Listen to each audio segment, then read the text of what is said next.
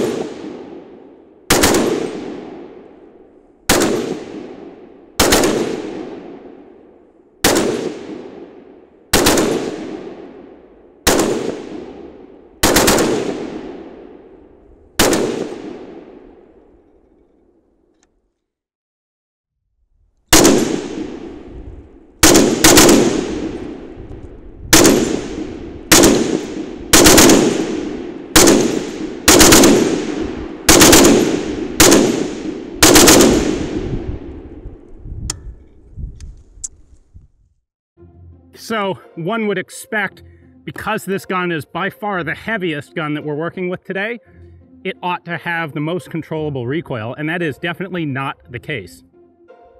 The problem is with this bipod right in the middle of the gun, right at the balance point, every time you fire, the gun's doing this. And it's actually really difficult to keep a group on target. I think the balance point combined with the fact that it's a toggle lock, which therefore doesn't, have a linear unlocking cycle, it actually throws mass, out of the path of recoil, means that this thing just goes right over top. Talk about bouncy. It is, no matter what, water or not, it's always gonna bounce on you. You're always gonna lose sight of that sight within the second shot. Like, you're never gonna be able to realign your second shot every time. So I'm fairly certain my second shots were not on target. Good luck if they were. So I have a strategy that I have employed to see if I can take the lead, because after every shot, this thing jumped up and to the left as hard as you could possibly imagine. So I just started shooting for the bottom right dirt.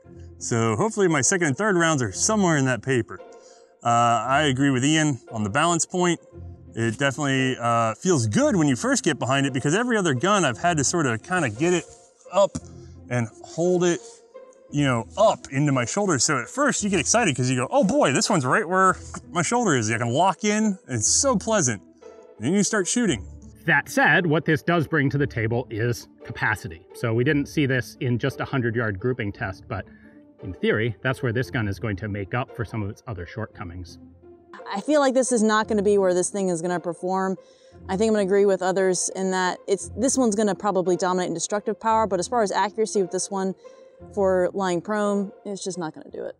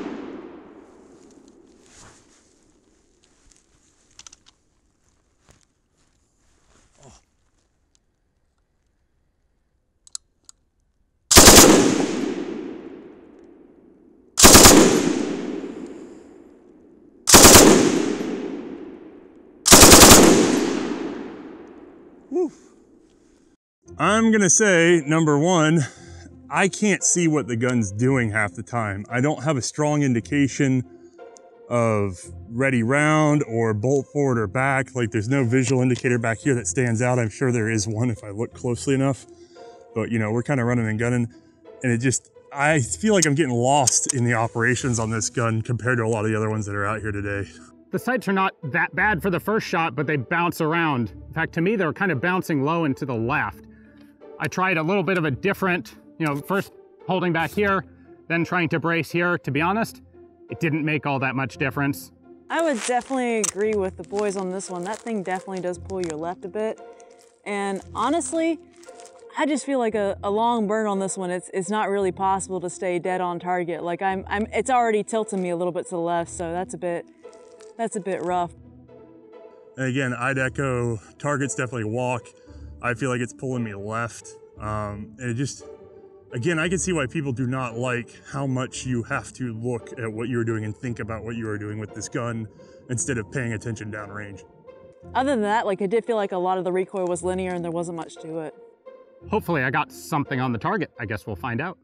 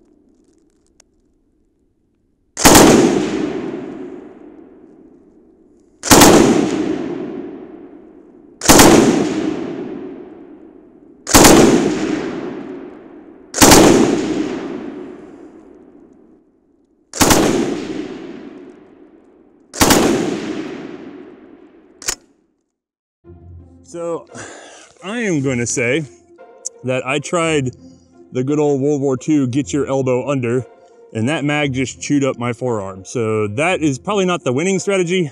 That was actually harder than I expected. I thought this would be really kind of a walk in the park. There's no way to keep that thing from climbing. Like it's honestly, more than a 2-round burst is probably too much on this one. The problem is, with no bipod to be able to push against, every time I started shooting, this just climbed up off the target.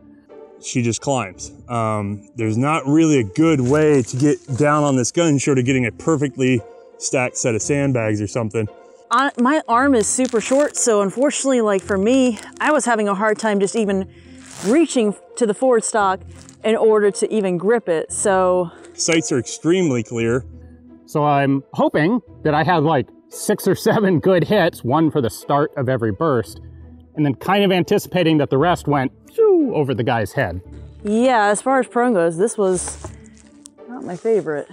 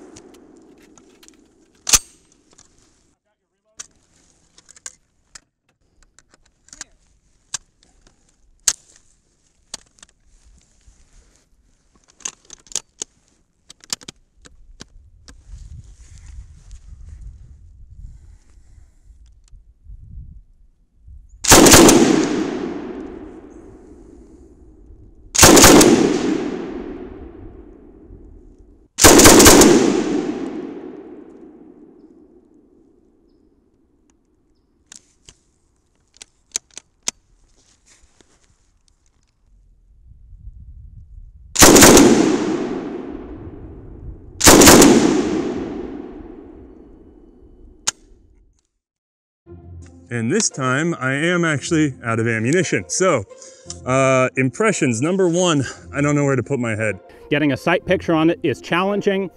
That was just god awful. Like, I have to be in such a weird position, angled so far off to the left that it feels like I'm not really able to get a good sight on the gun. If I go too far back, I'm gonna get knuckled in the eye. Even with this extender here, I got a big head and I'm trying to get pressed up against it. Because of the large mass of the recoiling parts, holding it on target after the first shot is challenging. It felt like after every shot or two, it was pushing me back or pushing me off target. Like, it really felt like the gun was fighting me every step of the way. Definitely has that A5 double impulse, that long recoil coming back on you like a freight train. I was trying to go with 2-shot bursts consistently because we really are looking for how the guns perform in full auto. Shooting them in semi-auto may have been the better option in many circumstances, but it's really not what we're looking for in this test. The slow rate of fire is genuinely nice. The rate of fire on this is so slow that it's very easy to fire single shots on full auto, and I did a couple of those unintentionally, actually. The bipod is not terribly positioned, but it seems like, especially for me, I end up carrying a lot in my elbow and I can't quite get it welded to my shoulder unless I'm pointed down into the dirt. Like, it very much wants to be down when I'm actually squared up. Overall, it actually felt pretty good. I'm really curious to see how that turned out.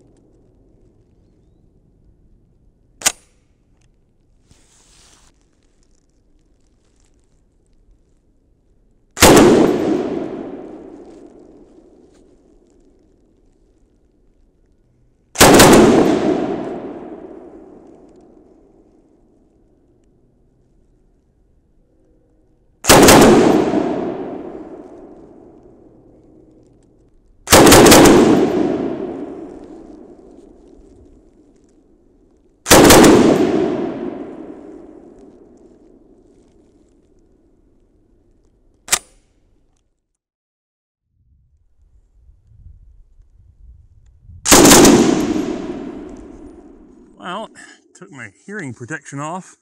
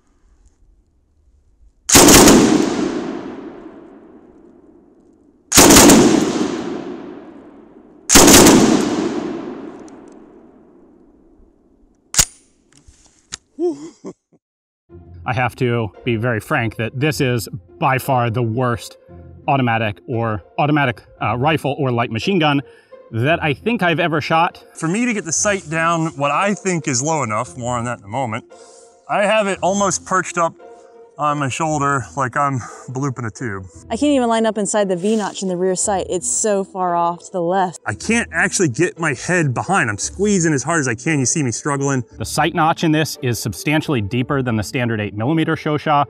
The sight is so deep that the sight adjustment block that wraps around the rear sight seems to be cutting into your sight picture. Problem is that I can't even see what I'm aiming at. And it is virtually impossible. In fact, it is pretty much impossible for me to get a sight picture on it. Hopefully I hit something on the target. That's just dang awkward. Like, I don't even think I got any on target. I would like to think I got some. The recoil on this is noticeably more severe than on the 8mm guns. That recoil, like where you're having to line your cheek up, it's rubbing your cheek kind of raw right there. So yeah, not the most comfortable lying down. There are good reasons why US forces use these for training, and almost exclusively not for combat.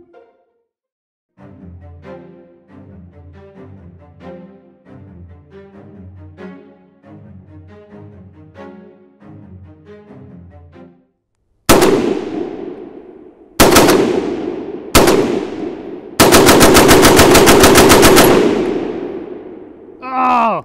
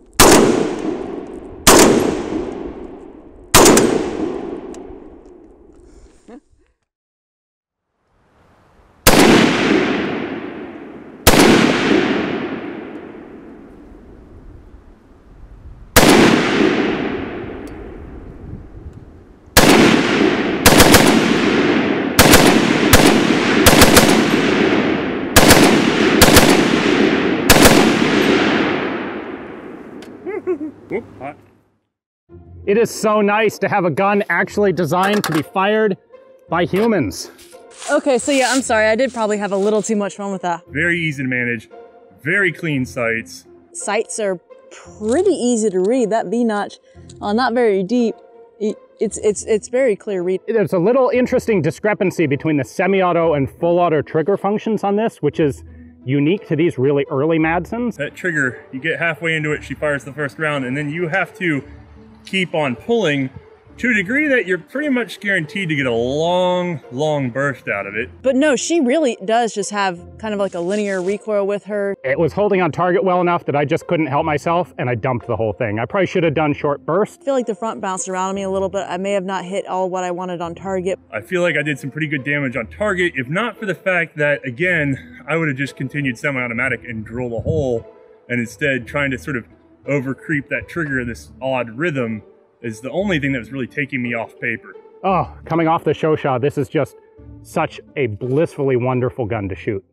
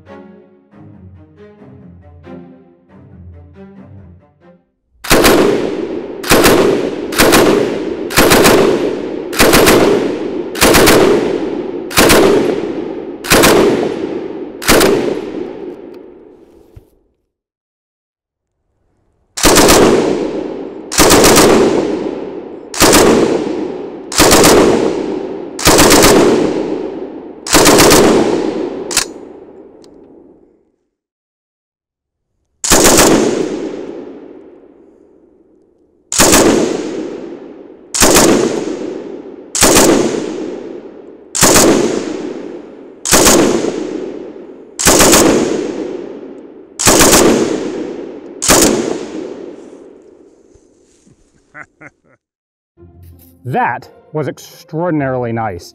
So far, of all the guns we've shot, this has been by far the stablest. And the recoil is definitely the least of all of them because it is a very linear, very soft recoiling system. The smooth action, the smooth recoil. Barely any noticeable recoil. It's incredibly linear. It's incredibly light. I suspect that weight may come back to haunt us later on. The pans always seemed finicky to me. Not great, but not awful bipod. Trained crew could run this very, very well, I'm sure. It's kind of like a rifle trigger in that it's not like super heavy, but it's not super light. It's kind of middle of the ground. The trigger feels like a rifle trigger, just a bit too heavy. The sights actually stayed on target, and I was able to watch my follow-up shots and make sure they were actually good. The rear aperture is great, a little bulky being that it's so squared up. The sights are fantastic. That aperture sight, it's so far back, you get such a clear picture. All these things went together to make a really nice shootable gun, and I have high hopes for that group. It really is a lovely gun to shoot. All right, we're here for our first conclusions from our first test. So, just so you guys are aware, we're gonna try to get data when available for these tests that are relevant to what we're trying to discuss. So whenever possible, that will be displayed on your screen. So don't worry if you're listening and not looking and you don't happen to know what number we're talking about, it's time to maybe look. So, as we get into these, Ian, I wanna make sure that we're clear.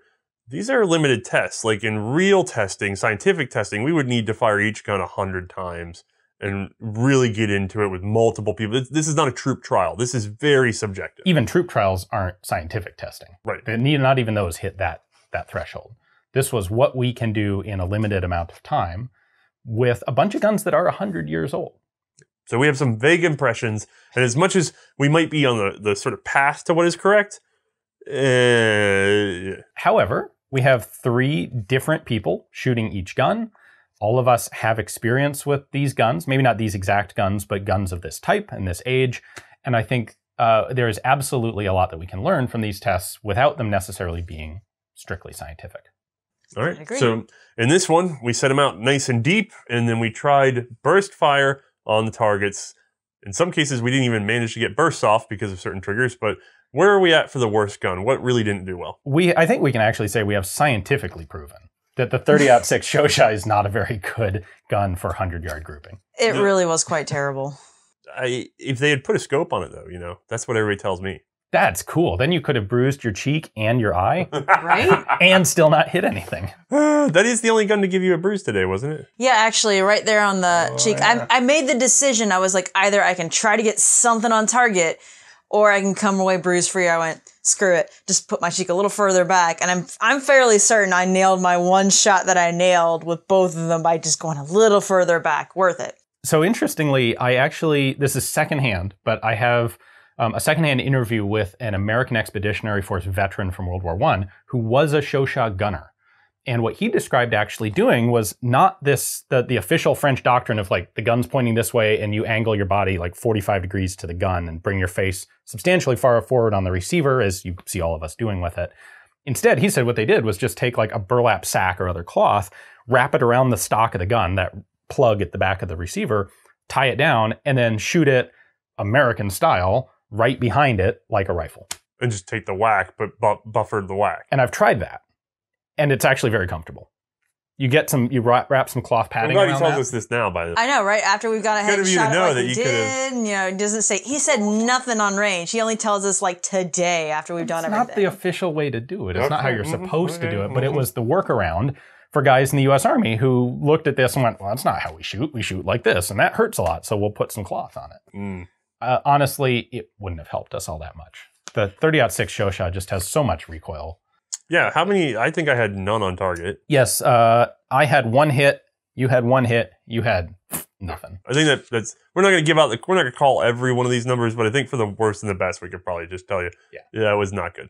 So what's next? And only close ahead, only shortly ahead of the 30-06 Shosha was the 8mm Shosha.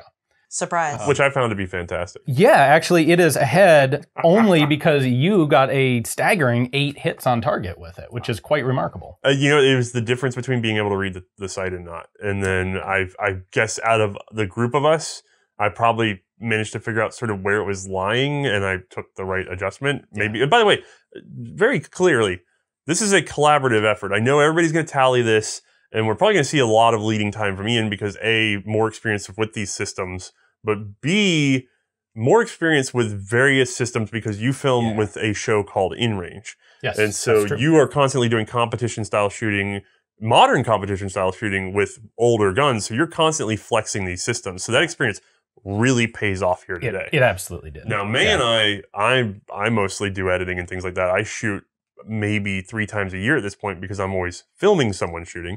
And then May shoots all the time, but it always has to be very cautiously for what is a delicate, not delicate, but it's a curio piece. Right. Yeah, we usually end up taking our time with everything that we do with them because why not? We've got the time and we're not really pressured for any sort of... So it's been fun. It's been fun to hurry it up, but regardless, it's collaborative though, because now you're seeing what various skill sets are going to do. Exactly. And various literally strengths, because we now have one female in the group. Yeah, definitely the weaker one of the group, guys. You're going to see that in these videos. So, I don't know, it's interesting to see what the total combined score is for these guns. Yeah. By the way, it's also worth pointing out, I think, that this was a recognized shortcoming of the Shosha in World War I. The French doctrine basically assessed it as about a 200-yard gun. Because according to their studies, the vertical dispersion of shots at 200 yards hit 6 foot. Like, you couldn't reliably hit a standing human beyond 200 yards. Yeah. And absolutely, yeah, it was kind of a close assault. I feel like at that range, to get it further out, they had bolt-action rifles. They had something else that they could use. Yeah. So once we get past the Shoshas doing very poorly, we then have a couple of guns kind of floating in the middle. Out of our total 60 rounds fired, for the BAR, we had a total of 23 hits between the 3 of us. And for the Madsen, we had 24 hits. And these are both guns that we thought would do better than that. I think we were all expecting these guns to really kind of be in the top echelon, not sitting in the middle. Especially the Madsen, we thought, like, because of just how it just felt and looked more rifle-like, that it really was going to do more on target in the center. And no, it was surprisingly difficult for that one. Well, there was one thing with the Madsen. Yes, I got all excited at having a gun that finally, in our progression of testing, felt like a properly designed gun that you could actually shoot well. And so I did like 2 rounds, and then just dumped the rest of the magazine, which was a mistake. And I felt it pulling off to the side. You can say it's a mistake, but you actually did have some pretty hard dumps out of 2 other guns and did pretty well. We'll cover those in a second. That's true. So it could also just be that the Madsen is light. It's a light machine gun, and therefore couldn't hold up to that sustained burst like we see 2 of our slightly heavier ones that did. That is true. But like with me, if you do like little short bursts or even semi, it was doing better. Yeah, you almost did exclusively semi. And by the way, not because you meant to, that was the progressive trigger that's on that gun. Yeah, that trigger was just difficult. We'll cover that trigger more in one of the future episodes, I think. Yeah, there's going to be other experiences with that. Yeah. So once we get past those, we get to and the BAR. Yeah, no tripod, or no bipod. No bipod. Great sights. Not a bad trigger for an open bolt gun, but no bipod. So every time you fire, it climbs, and you can't really hold it down. Now, by the way, it climbs, but not nearly as much, because I've fired one, my experience with the BAR, I've never actually gone prone with one at that point, but I had fired it from the hip, and I had fired it before from the shoulder, and so has May. And yet, I felt like when I laid down, I was like, all right, here comes that wave, you know what I mean? And from prone, don't get me wrong, I get a bip, but it's very simple to just bring it back down. I really thought I was going to be up over the berm if I hadn't been bearing into it. So maybe I was over-prepared, but still slightly better than I thought when I was down on the ground. Mm-hmm. It was nice, but it's really a gun meant for semi. Right, I agree. Semi-auto, it probably would have been the best performer out there, or among them. Yes, yeah, with its sights, I think so. Yeah. Now, one of the surprises to all of us, I think, was the Hotchkiss. Yes. It was the very first gun that we shot in our sequence of filming. And so when we shot it, we got the impression of what it's like to handle a Hotchkiss, which is kind of like taking an angry weasel and stuffing it in your shirt. Yeah. It's an unpleasant gun to shoot. Imagine if the gun didn't want... I mean, it almost feels like the gun itself is a conscientious objector. It doesn't want to be in the battlefield at all. It doesn't want to fire. It just doesn't. In fairness to it, it was really much more at home as like a tank weapon. And a lot of its features make good sense if you put it in an armored vehicle. Well, that's this version. So I should say our version of the Hotchkiss today, like you said, is the tank version. It's designed to be clipped into and used elsewhere. That's why it has the detachable stock. That's why it has all this. But that only affects the pistol grip and sort of the shoulder placement. the cavalry style Hotchkiss are like the US Ben AMRCs, which really didn't make it to the war. But these guns had wood stocks that were a little nicer, a little more stable. But I don't think that makes up for the problems we had. But when we shot it, we didn't have any context for what our hit numbers were. We got a total of 27 hits. And we thought that was bad. Yeah, we thought that was awful and everything else was going to just blow this thing away. And in reality, as bad as the Hotchkiss felt, it was actually pretty decent. It was our third best gun. It was above the 50 percentile level. Not only that, but very, very mild recoil. Very easy to... It's actually quite easy to stabilize the gun in spite of probably the worst tripod. You know, the funny thing to me, I noticed this when everyone was shooting. This was like the only gun I've ever seen as a machine gun where your first round was on and your second round was low. Yes. And it's because of this weird double articulated crow's foot tripod that it has, where when you fire the first round, the gun comes back, but there's 2 points of pivot in the tripod mount. And so it kind of comes back and pulls down. And then it pushes back out. And so I saw that when you guys were shooting. You'd have hit, and then you'd see dirt come up from the second round. You know, we haven't done any sort of in-depth work with this gun in our history show yet, but nobody has. I've got to find out why they did that thing, because that is very over-engineered. They must have been going after something that I don't understand yet. Yeah. You know, I once saw an adapter to put a Vickers gun on that tripod. No. Okay, let's keep moving. All right. That leaves us with, well, pretty darn good was the Maxim. Yes. Yeah. Which, surprising. Fix the bipod on that thing, and it could have just been... Actually, fix the bipod or shoot it aiming by impact instead of trying to use the sights. I think you got that certainly better than I did. Not in this particular test, though. Where's our numbers on that one? Numbers on the Maxim were a total of 35 hits, and we were all pretty close, a 10, a 13, and a 12. Yeah, all of us had nice little, I think you had the tightest grouping of all of us, but realistically... We all had reasonably the same numbers on paper. I had the tightest group and the lowest number of hits. Yeah. My group was first round here, second round off the target. First round here, second round off the target. Because the gun just pivots on that bipod. It just bounces. Whereas May and I tended to have started low and just let it rock up. And so we got a couple hits, but they're further apart. Right. And so you can really chase something at a good distance with that gun, very clear sights, and heavy, so that much helps, but just that jostling is. I can remember shooting that thing in Kentucky, and just the trench that essentially we dug into the side of that giant hill. It just rose up. You could just see. That's all it does. Is it's a climber. And then the standout winner of this test, far and away, without any question or competition, is the Lewis gun. We had a total of 52 hits out of 60. I think somebody's a little smitten.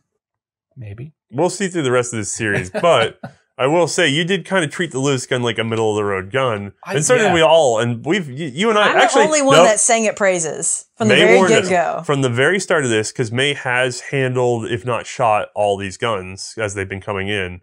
You did say that your pick right at the start was, I don't know, we'd have to go back and look at it. I can't remember your exact pick, but you said that you had high hopes for the Lewis gun, and he and I both said, it's a bit heavy. But at 100 yards, you were right. It's because I can just remember my previous shoot with it. Like literally in Kentucky, the grouping, I just put my hand on the target and looked at it and I went, this is barely bigger than my hand. That's impressive. And I hadn't seen any machine gun we have ever shot. And you were wide open on that yet. Yeah, we were wide open. You just pointed and... Yeah. That was the only gun in this test where you didn't actually lose your sight picture when you fired. Yes. Yeah. And it is a combination of the bipod's not great, but it is stable and it's far forward. And low. And yes, it is one of the lowest bipods in there. And the recoil is very linear, so you're not getting a lot of wiggle up and down, back and forth. It's coming right back into your shoulder, almost like a shotgun, back and forth. And in addition, beyond even that, it's not the bolt's not impacting the back of the gun on every shot. It's like, I don't know if it has time to completely decelerate in the receiver and then go forward, or if it just kind of kisses the back of the receiver with each shot. To be fair, I'll take some credit there. I took the extra time to really time the spring on this one before we went in, because I've gotten used to the way the clock spring works on that. If you're a member of a Lewis gun team, you can just dial in the amount of pressure you want. I mean, just dial it straight on it like it's just a coil spring. And then you clip it in and you fire it. And if it's just hitting a little too hard, well, then you can dial it up. Or if it's just short stroking or whatever you're getting, you can just get in there and by the smallest increments. So sort of like you know, MG0815 theoretically has this on the side, but then they seem to stretch and get in. The clock springs have just been great on those guns. The other thing is on the Maxim, you've got the recoiling barrel and arm assembly that comes back and slams into the receiver on every shot. And then the toggle thing does its thing. Yeah. The Lewis just, so much of that energy is absorbed in the action of the gun that it's just a magnificent shooter. And we see that in our results. Yeah. Every single one of us had a clear, discrete group. And they went from like this to like that. Yeah, we even took like transition pictures of the targets just to kind of see, like each one of us to see, and every single one of them just, bam, that was great. And it was the only one of these guns that we had that. No, the only problem with it is it hits low and to the right if you don't know. Yeah. So as we went, some of us got a little bit better because we were, by the way, we warn each other the whole way through this test. We're like, hey, go ahead and pick it up. So it's not a competition in the sense that you mum each other. We're actually collaborating to get the best score per gun across all possible. of us. Yeah. Yep. So I think it's time to go to another test. Yes. At this point, yeah.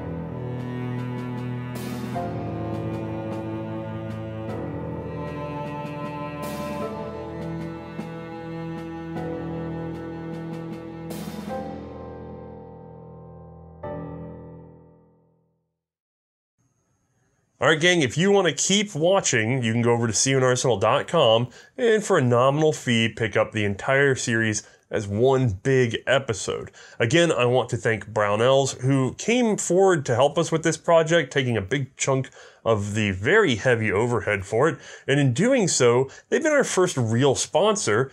And interestingly, they asked for no strings attached. So everything that we say about them going forward, well, it's our choice. They just came in to help in order to help. And that not only makes me feel warm and fuzzy inside, but I appreciate the fact that it was Brownells that came forward because they have been a very good advocate for our community. They have all the products you need. They have reasonable prices. They have excellent service.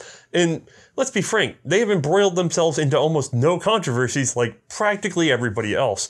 I could not ask for a better partner than Brownells, and neither could you, because they stick to what they know best, which is supporting the hobby that you and I share. All right, with all that covered, if you'd like to continue watching without going to C&Rsenal.com, you can just be patient until next week when you will see the walking fire test over at Forgotten Weapons.